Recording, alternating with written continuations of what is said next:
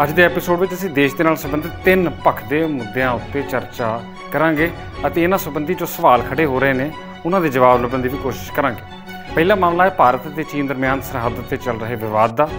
ਦੂਜਾ ਬਾਲੀਵੁੱਡ ਅਦਾਕਾਰ ਸੁਸ਼ਾਂਤ ਸਿੰਘ ਰਾਜਪੂਤ ਦੀ ਖੁਦਕੁਸ਼ੀ ਅਤੇ ਮੌਤ ਦਾ ਜੋ ਮਸਲਾ ਆ ਅਤੇ ਉਸ ਤੋਂ ਬਾਅਦ ਦੇ ਜੋ ਹਾਲਾਤ ਨੇ ਉਹਨਾਂ ਨੂੰ ਵੀ ਚੰਗੀ ਤਰ੍ਹਾਂ ਸਮਝਣ ਦੀ ਕੋਸ਼ਿਸ਼ ਕਰਾਂਗੇ। ਅਤੇ ਤੀਜਾ ਜੋ ਦੇਸ਼ ਵਿੱਚ ਇਸ ਵੇਲੇ ਕਰੋਨਾ ਦੀ ਸਥਿਤੀ ਦਿਨ ਬ ਦਿਨ ਖਤਰਨਾਕ ਹੁੰਦੀ ਜਾ ਰਹੀ ਹੈ ਉਹਦੇ ਬਾਰੇ ਵੀ ਪ੍ਰੋਗਰਾਮ ਦੇ ਅੰਤ ਵਿੱਚ ਗੱਲ ਕਰਾਂਗੇ। ਸੋ ਇਹ ਐਪੀਸੋਡ ਦੇਸ਼ ਦੇ ਹਾਲਾਤ ਸੰਬੰਧੀ ਕਾਫੀ ਮਹੱਤਵਪੂਰਨ ਹੈ ਅਤੇ ਉਮੀਦ ਹੈ ਕਿ ਤੁਸੀਂ ਇਸ ਐਪੀਸੋਡ ਨੂੰ ਪੂਰਾ ਵੇਖੋਗੇ।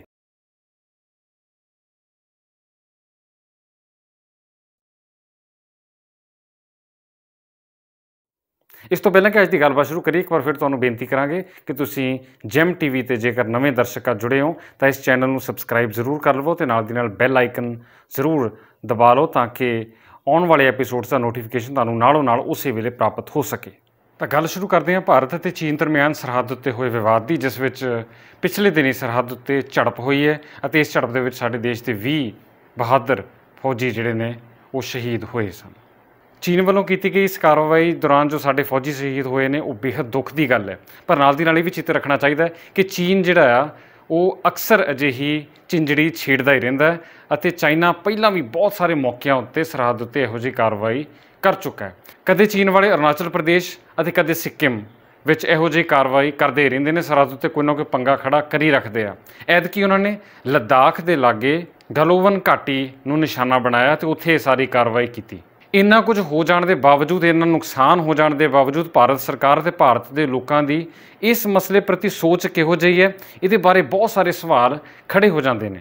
ਕੀ ਸਾਡਾ ਦੇਸ਼ ਅਤੇ ਸਾਡੀ ਸਰਕਾਰ ਅਤੇ ਸਾਡੇ ਲੋਕ ਇਸ ਮਸਲੇ ਨੂੰ ਚੰਗੀ ਤਰ੍ਹਾਂ ਨਜਿੱਠ ਰਹੇ ਨੇ? ਇਹਦੇ ਬਾਰੇ ਸੋਚਣ ਦੀ ਲੋੜ ਹੈ ਅਤੇ ਇਸ ਚੀਜ਼ ਨੂੰ ਸਮਝਣ ਦੇ ਲਈ ਸਾਨੂੰ ਇੱਕ ਉਦਾਹਰਨ ਲੈਣੀ ਪੈਣੀ ਹੈ ਦੋ ਗੁਆਂਢੀ ਦੇਸ਼ਾਂ ਦੀ। ਲਹਿੰਦੇ ਵਾਲੇ ਪਾਸੇ ਪਾਕਿਸਤਾਨ ਅਤੇ ਚੜ੍ਹਦੇ ਵਾਲੇ ਪਾਸੇ ਚੀਨ, ਜਾਂ ਜਿਹਨੂੰ ਆਪਾਂ ਚਾਈਨਾ ਵੀ ਕਹਿ ਦਿੰਦੇ ਹਾਂ। ਦੋਵਾਂ ਦੇ ਨਾਲ ਸਾਡੇ ਦੇਸ਼ ਦੇ ਸੰਬੰਧ ਜਿਹੜੇ ਆ ਉਹ ਤੱਤੇ ਠੰਡੇ ਗਰਮ ਸਰਦ ਹੁੰਦੇ ਹੀ ਰਹਿੰਦੇ ਆ, ਪਰ ਜਿਹੋ ਜਿਹੀ ਨੀਤੀ ਅਤੇ ਜਿਹੋ ਜਿਹੀ ਪਹੁੰਚ ਸੀ ਪਾਕਿਸਤਾਨ ਵਾਲੇ ਪਾਸੇ ਵਿਖਾਉਂਦੇ ਆ, ਚਾਈਨਾ ਵਾਲੇ ਪਾਸੇ ਸਾਡਾ ਦੇਸ਼ ਉਹ ਜਿਹੀ ਨੀਤੀ ਨਹੀਂ ਅਪਣਾਉਂਦਾ। ਮਿਸਾਲ ਦੇ ਤੌਰ ਤੇ ਇਹੋ ਜਿਹੀ ਘਟਨਾ ਜੇਕਰ ਪਾਕਿਸਤਾਨ ਵਾਲੇ ਪਾਸੇ ਹੋਈ ਹੁੰਦੀ ਤਾਂ ਦੇਸ਼ ਵਿੱਚ ਹੋਰ ਤਰ੍ਹਾਂ ਦਾ ਮਾਹੌਲ ਹੋਣਾ ਸੀ। ਫੌਰਨ ਜੰਗ ਛੇੜਨ ਦੀ ਗੱਲ ਹੋਣੀ ਸੀ। ਪ੍ਰਧਾਨ ਮੰਤਰੀ ਵੱਲੋਂ ਆਪਣਾ 56 ਇੰਚ ਦਾ ਸੀਨਾ ਹੋਣ ਦੀ ਗੱਲ ਜ਼ੋਰਾਂ ਸ਼ੋਰਾਂ ਨਾਲ ਕਹੀ ਜਾਣੀ ਸੀ। ਗੱਲਬਾਤ ਦੇ ਸਾਰੇ ਰਾਹ ਬੰਦ ਕਰ ਦਿੱਤੇ ਜਾਣੇ ਸੀ ਅਤੇ ਕਿਹਾ ਜਾਣਾ ਸੀ ਕਿ ਹੁਣ ਗੱਲਬਾਤ ਨਹੀਂ ਹੋਊਗੀ। ਸਰਹੱਦਾਂ ਸੀਲ ਹੋ ਜਾਣੀਆਂ ਸੀ। ਸਰਹੱਦਾਂ ਦੇ ਲਾਗੇ ਵਸਦੇ ਪਿੰਡਾਂ ਦੇ ਲੋਕਾਂ ਨੂੰ ਉਹਨਾਂ ਦੇ ਘਰ ਛੱਡਣ ਲਈ ਮਜਬੂਰ ਕਰ ਦਿੱਤਾ ਜਾਣਾ ਸੀ। ਲੜਾਕੂ ਜਹਾਜ਼ ਜਿਹੜੇ ਆ ਅਚਾਨਕ ਹਵਾ ਵਿੱਚ ਉੱਡਣੇ ਸ਼ੁਰੂ ਹੋ ਜਾਣੇ ਸੀ। ਵਪਾਰ ਬੰਦ ਹੋ ਜਾਣਾ ਸੀ। ਸਾਰੇ ਸੰਬੰਧ ਬੰਦ ਕਰਕੇ ਇੱਕ ਤਰ੍ਹਾਂ ਦੇ ਨਾਲ ਪੂਰੀ ਆਰਮੀ ਨੂੰ ਜੰਗ ਦੀ ਤਿਆਰੀ ਕਰਨ ਦੇ ਲਈ ਕਹਿ ਦਿੱਤਾ ਜਾਣਾ ਸੀ, ਜੇ ਇਹ ਸਾਰਾ ਕੁਝ ਪਾਕਿਸਤਾਨ ਵਾਲੇ ਪਾਸੇ ਹੋਇਆ ਹੁੰਦਾ ਤਾਂ। ਪਰ ਐਤਕੀ ਇਹ ਸਾਰਾ ਕੁਝ ਪਾਕਿਸਤਾਨ ਵਾਲੇ ਪਾਸੇ ਨਹੀਂ, ਚੀਨ ਵਾਲੇ ਪਾਸੇ ਹੋਇਆ। ਇਹ ਇੱਕ ਹੋਰ ਤਰ੍ਹਾਂ ਦਾ ਦੇਸ਼ ਆ, ਇਸ ਕਰਕੇ ਐਤਕੀ ਇਹੋ ਜਿਹੀਆਂ ਗੱਲਾਂ ਨਹੀਂ ਹੋ ਰਹੀਆਂ। ਚੀਨ ਵਾਲੇ ਜਿੰਨੀ ਮਰਜ਼ੀ ਗੜਬੜ ਕਰੀ ਜਾਣ, ਜਿੰਨੀਆਂ ਮਰਜ਼ੀ ਕੁਝੀਆਂ ਹਰਕਤਾਂ ਕਰੀ ਜਾਣ, ਭਾਰਤ ਸਰਕਾਰ ਦੀ ਪਹਿਲ ਇਹੀ ਹੁੰਦੀ ਹੈ ਕਿ ਚੀਨ ਵਾਲੇ ਪਾਸੇ ਗੱਲਬਾਤ ਰਾਹੀਂ ਹੱਲ ਕੱਢਿਆ ਜਾਵੇ। ਐਤਕੀ ਵੀ ਸਾਡੇ 20 ਫੌਜੀ ਜਵਾਨਾਂ ਦੀ ਸ਼ਹਾਦਤ ਤੋਂ ਬਾਅਦ ਵੀ ਭਾਰਤ ਸਰਕਾਰ ਦੀ ਪਹਿਲੀ ਕੋਸ਼ਿਸ਼ ਸੀ ਉਹ ਇਹੀ ਸੀ ਕਿ ਸਾਰਥਕ ਢੰਗ ਨਾਲ ਗੱਲਬਾਤ ਰਾਹੀਂ ਹੱਲ ਕੱਢਿਆ ਜਾਊਗਾ। ਇਸ ਦੌਰਾਨ ਫੌਜੀ ਜਨਰਲਾਂ ਦੀ ਆਪਸ 'ਚ ਗੱਲਬਾਤ ਦਾ ਇੱਕ ਸਿਲਸਿਲਾ ਵੀ ਤੋਰਿਆ ਗਿਆ, ਜਿਹਦਾ ਸਿੱਟਾ ਕੋਈ ਨਹੀਂ ਨਿਕਲ ਰਿਹਾ, ਪਰ ਗੱਲਬਾਤ ਹਾਲੇ ਵੀ ਜਾਰੀ ਹੈ।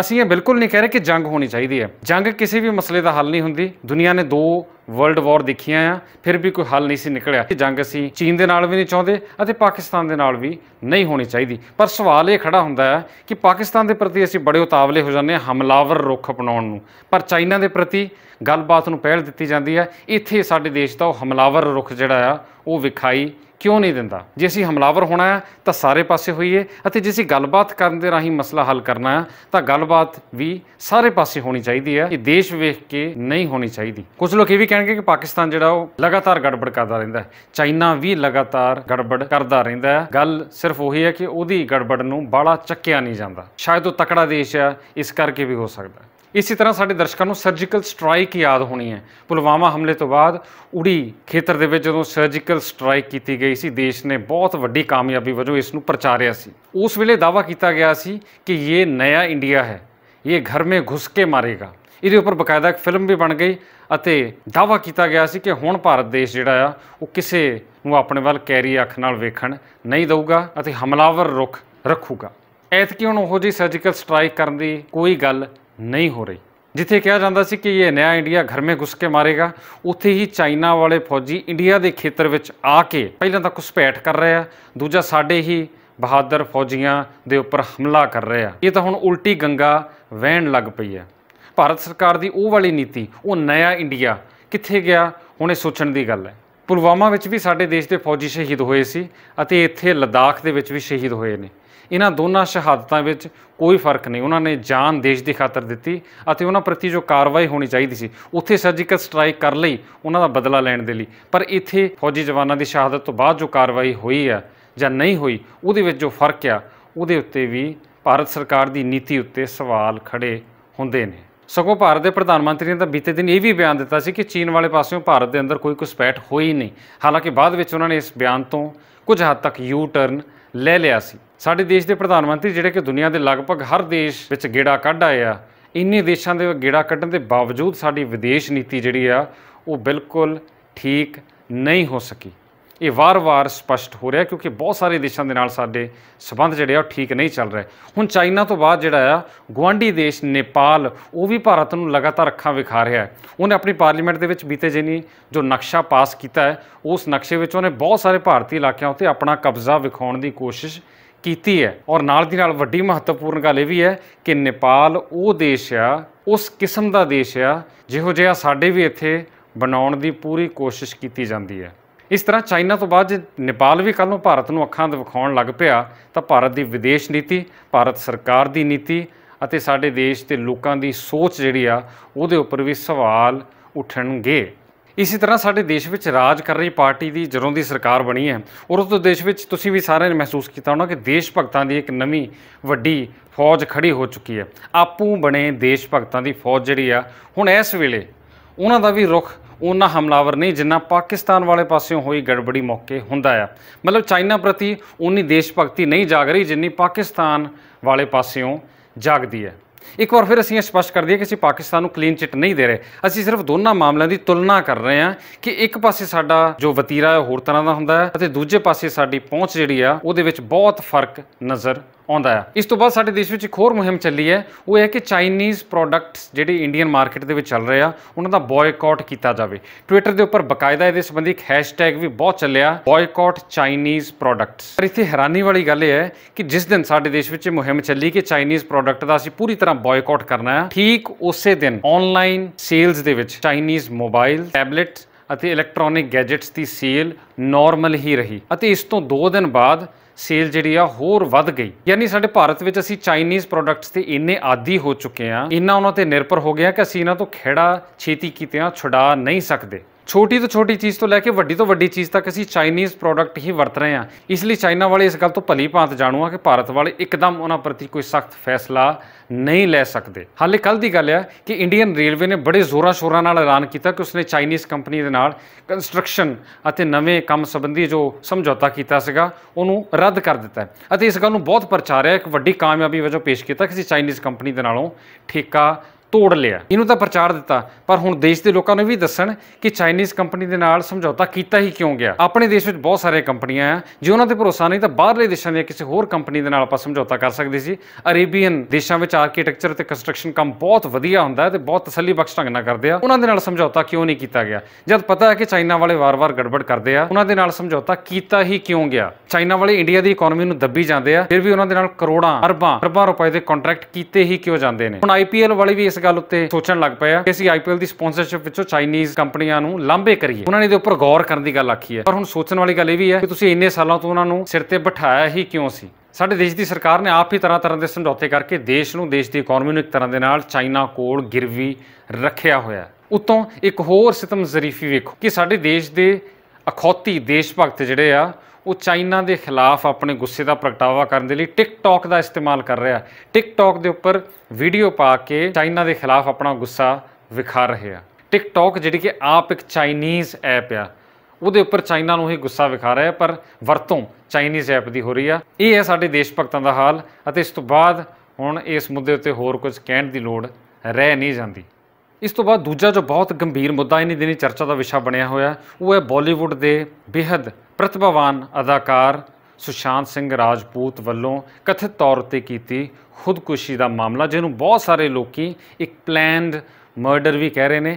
ਪਲੈਨਡ ਮਰਡਰ ਦਾ ਭਾਵ ਕਿ ਇਹੋ ਜਿਹੇ ਹਾਲਾਤ ਬਣਾ ਦਿੱਤੇ ਗਏ कि उस चढ़ते हुए अदाकार नूं अपनी जान गवाउण लई मजबूर होना पिया। देश विच एक शब्द बहुत चर्चा का विषय बनया होया है बॉलीवुड के लिए, खास तौर पर नेपोटिज्म। नेपोटिज्म का भाव अपने परिवार के लोगों नूं जां अपने जान पछाण वाले लोगों नूं मूहरे लिआउण, जिन्हों आपां आम तौर पर पंजाबी विच भाई भतीजावाद भी कह दिंदे हां। ये गल हुण किसी तो लुकी नहीं रह गई कि बॉलीवुड दे विच चंगे उभरदे कलाकारां दा राह रोक के स्टार किड्स यानी वो बच्चे जिहड़े पहले फिल्मी परिवार दे नाल ताल्लुक रखते उन्होंने मूहरे लिआउण दे लई अड्डी चोटी का जोर लाया जाता है। अते इस काम दे लई जेकर किसी होर बाहरों आए किसी आम कलाकार का राह रोकना पवे तो उत्तों भी गुरेज नहीं किया जाता। हुण इस पूरे मामले में गल चंगी तरह स्पष्ट हो गई है कि सुशांत सिंह राजपूत का राह रोकने के लिए बॉलीवुड के वड्डे लोगों ने बहुत जोर लाया और इहो जिहे हालात बना दिते कि उस अदाकार नूं एक तरह के नाल लांभे करने की पूरी कोशिश हुई सी। हुण बॉलीवुड के बहुत सारे वड्डे नां जिहड़े उस मामले में घिरदे हुए नज़र आ रहे हैं। उन्हां दे बारे खबरां विच तरह तरह के इल्ज़ाम लग रहे हैं। लोकां विच भी उन्हां प्रति गुस्सा वेखिया जा रहा है। लोग उन्होंने प्रति अपनी भड़ास भी हुण लगातार कढ़ रहे हैं कि इन्हां दे करके सुशांत सिंह राजपूत नूं अपनी जान गवाउण लई मजबूर होना पिया। पर नाल दी नाल ये भी सोचना बनता है कि इहो जिहे लोग जिहड़े बॉलीवुड दे विच इन्ने ताकतवर बन गए कि किसी का भी राह रोक सकते हैं, इन्हां नूं इन्नी ताकत किहने दवाई, किहने इन्हां नूं इस मुकाम ते पहुँचाया कि इन्ने ताकतवर हो गए कि किसी नवे अदाकार नूं रोक देण जां उन्होंने काम देना बंद कर देन जां उहदा बॉयकॉट करवा देन। इन्हां लोकां दे कोल इन्नी ताकत आई कित्थों? स्टार किड्स जिहड़े आ वो स्टार बने किवें? इन्हां नूं कौन मोहरे लिआया? इन्हां नूं मोहरे लिआउण वाले भी लोग ही आ। उही पब्लिक जिहड़ी अज इन्हां नूं गालां कढ रही है उन्हें ही इन्हां नूं इन्ने ताकतवर बनाया। इसलिए लोकां नूं भी अपने अंदर झाती मारन की लोड़ आ अते लोकी ही इन्हां नूं सिरे चढ़ाउंदे रहे। नेपोटिज्म दा बहुत रौला पै रहा है। पर लोगों को भी ये भी चेते रखना पैना है कि जिहड़े स्टार किड्स आ जिहड़े फिल्मी परिवारों के बच्चे फिल्मां च आए आ लोग इन्हों हुण तक जनून की हद तक फॉलो कर रहे सी अते इन्हां दे प्रशंसक बने सी। हुण थोड़ा जिहा लोकां च बदलाव आउंदा विख रहा है, पर यह बदलाव अगे भी जारी रहना चाहिए। नहीं तो सुशांत सिंह राजपूत वर्गा अदाकार गवाउण दे बाद भी जो लोग ना समझे बहुत दुख की गल होगी। इहदे विच लोकां नूं अपनी जिम्मेवारी समझनी पैनी है। ਅਤੇ ਜਾਂਦੇ ਜਾਂਦੇ ਅਸੀਂ ਆਪਣੇ ਦਰਸ਼ਕਾਂ ਨੂੰ ਇਹ ਸਲਾਹ ਜ਼ਰੂਰ ਦੇਵਾਂਗੇ ਕਿ ਤੁਸੀਂ ਆਪਣਾ ਆਪਣੇ ਪਰਿਵਾਰ ਦਾ ਆਪਣੇ ਆਸ-ਪਾਸ ਲੋਕਾਂ ਦਾ ਧਿਆਨ ਰੱਖੋ, ਕਿਉਂਕਿ ਇਸ ਵੇਲੇ ਜੋ ਸਮਾਂ ਹੁਣ ਚੱਲ ਰਿਹਾ ਹੈ ਇਹ ਕਰੋਨਾ ਵਾਇਰਸ ਸੰਬੰਧੀ ਸਭ ਤੋਂ ਖਤਰਨਾਕ ਸਮਾਂ ਆ। ਜਿਵੇਂ ਕਿ ਅਸੀਂ ਰੋਜ਼ ਖਬਰਾਂ ਵਿੱਚ ਵੇਖ ਰਹੇ ਹਾਂ, ਅਖਬਾਰਾਂ ਵਿੱਚ ਪੜ੍ਹ ਰਹੇ ਹਾਂ ਕਿ ਨਿਤ ਨਵੇਂ ਦਿਨ ਰਿਕਾਰਡ ਨੰਬਰ ਆਫ ਕੇਸਿਸ ਮੂਹਰੇ ਆ ਰਹੇ ਆ। 10,000 ਤੋਂ ਵਧੇਰੇ ਕੇਸ ਰੋਜ਼ਾਨਾ ਆ ਰਹੇ ਆ। ਅਤੇ ਬਹੁਤ ਵੱਡੀ ਹੈਰਾਨੀ वाली गल है कि ਜਦੋਂ ਕੁਝ ਥੋੜੇ ਜਿਹੇ ਕੇਸ ਸੀ ਤਾਂ ਬਹੁਤ ਜ਼ਿਆਦਾ ਸਖਤੀ ਸੀ। ਪੁਲਿਸ ਵਾਲੇ ਲੋਕਾਂ ਨੂੰ ਡੰਡੇ ਮਾਰ-ਮਾਰ ਘਰਾਂ ਵਿੱਚ ਵਾੜ ਰਹੇ ਸੀ। ਸੜਕਾਂ ਉੱਤੇ ਸੁੰਨਸਾਨ ਪਸਰੀ ਹੋਈ ਸੀ, ਹਰ ਪਾਸੇ ਲੋਕਡਾਊਨ ਲੱਗਾ ਹੋਇਆ ਸੀ। ਪਰ ਜਦੋਂ ਹੁਣ ਕੇਸ ਸਭ ਤੋਂ ਜ਼ਿਆਦਾ ਹੋ ਗਿਆ, ਨਿਤ ਦਿਨ ਨਵੇਂ ਰਿਕਾਰਡ ਬਣ ਰਹੇ ਆ ਤਾਂ ਕੋਈ ਸਖਤੀ ਨਹੀਂ, ਸਭ ਕੁਝ ਖੋਲ ਦਿੱਤਾ ਗਿਆ। ਇੱਕ ਤਰ੍ਹਾਂ ਦੇ ਨਾਲ ਸਰਕਾਰਾਂ ਨੇ ਇਸ ਮਸਲੇ ਤੋਂ ਆਪਣੇ ਹੱਥ ਝਾੜ ਲਏ ਆ। ਉਹਨਾਂ ਨੇ ਲੋਕਾਂ ਨੂੰ ਉਹਨਾਂ ਦੇ ਹਾਲ ਉੱਤੇ ਛੱਡ ਕੇ ਆਪਣੀਆਂ ਨੀਤੀਆਂ ਅੱਗੇ ਤੋਰ ਲਈਆਂ। ਸਰਕਾਰਾਂ ਨੂੰ ਹੋਰ ਪਾਸੇ ਧਿਆਨ अपना पाउण का मौका मिल गया है। उन्होंने लिए राज सभा दी चोणां जरूरी है। जिहड़े सूबे में होने वाली विधान सभा दी चोणां ने उन्हां वल उन्हां दा ध्यान लग गया है। राजनीति हुण पहिलां वांगू चल पई है।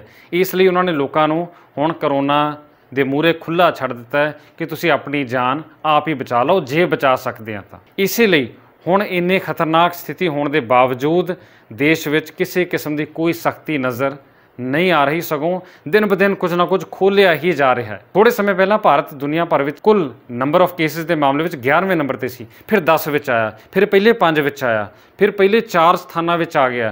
हौली हौली अगे की होना है ये रब ही जानता है। पर सानू अपनी सुरक्षा इस वेले आप करनी चाहिए है जां फिर परमात्मा अगे अरदास कर सकते हैं। सरकारां तो किसी भी किस्म की टेक रखना बेकार साबित होगा, ये हुण स्पष्ट हो चुका है। सो इसी साडा अज दा एपीसोड, जिस दे विच असीं देश के 3 भखदे मुद्दों उत्ते चर्चा की अते इन्हां संबंधी जो सवाल उन्हां संबंधी भी चर्चा की अते आस आ कि साडे दर्शक भी इस बारे सोचणगे। साडा अज दा एपीसोड तुहानूं किहो जिहा लगा, अपनी राय साडे नाल साझी करनी भुल्लिओ ना। हेठां कमेंट्स के राही तुसीं अपने विचार सानूं जरूर दस्सिओ अते जेकर एपीसोड चंगा लग्या तो इसनूं लाइक जरूर कर दिओ अते नाल दी नाल चैनल नूं सबसक्राइब भी जरूर कर लिओ, क्योंकि बेहद मेहनत दे नाल जो एपीसोड तैयार करके तुहाडे तक लिआए जांदे ने, इन्हां दी नोटिफिकेशन तुहानूं नालों नाल मिल सके। इसलिए बैल आइकन वाला नोटिफिकेशन भी जरूर प्रेस कर लिओ।